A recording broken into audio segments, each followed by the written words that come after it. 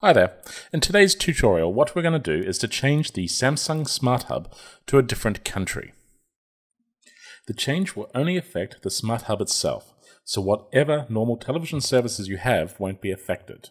So in the example here, we have a German satellite TV and a German Smart Hub. This tutorial is going to change the Smart Hub to the UK whilst retaining the normal, well, to be honest, less than exciting German television channels. Okay, let's leave the German apps behind and go back to the normal front screen. Here we are. And press the menu button on the remote.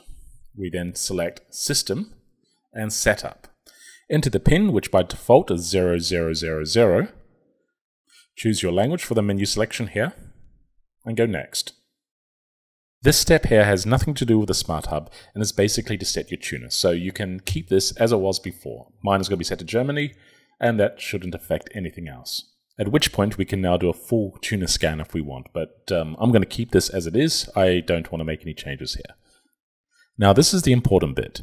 If you make a mistake here or press the wrong buttons, you can go back to the previous step and then forward to this one again to start afresh. But here you must press the key sequence exactly as described in the how-to. And that is mute, return, volume up, channel up, and then mute again. If this worked correctly, you should now have a whole selection of internet service locations to choose from. I'm going to choose the United Kingdom, so let me just go to that. Here it is. And select it. Now, if this didn't quite work, you can always go back and try to do this again. It's very important to have the remote close to the television set. On the other hand, if things did work as planned, you should next come up to the Smart Hub Terms and Conditions page, which I'm going to agree here, and any other ones that may come up as well. At this point, it asks for your postcode.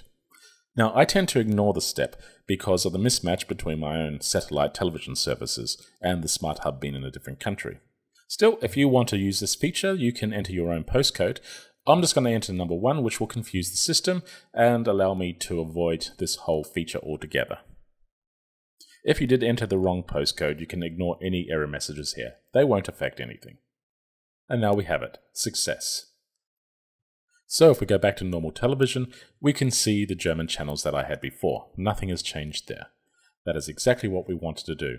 However, if we go to the Smart Hub, you'll see the process begin of the Samsung Smart Hub deleting all the old German apps.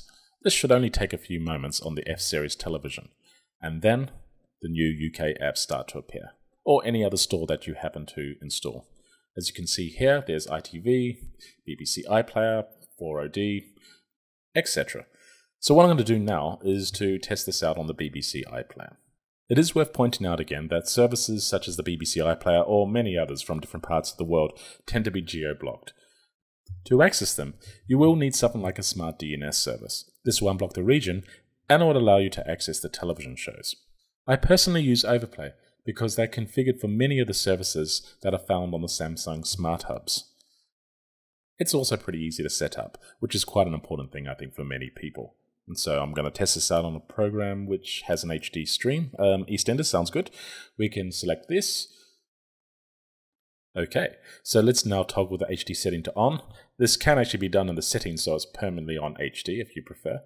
And let's play the show. It may take a few moments before it starts. And here we are. As you can see, it's a pretty easy process to get this done when things work right. There are a few catches though. You have to make sure that you're on the internet when you first begin the process. And oddly enough, some of the F-Series Blu-ray players and television sets seem to prefer the D or E-Series method. If you're having no luck using this method, try going over to the D or E-Series how-to, which is also on iOn-Demand. Also, have a good read through all the comments that have been posted here or in the D or E-Series how-to, as many great tips have been provided by other readers that could solve your particular issue. Well, that concludes this how-to on how to change an F-Series Smart Hub country. Hope you enjoyed it, and looking forward to seeing you at www.iondemand.com.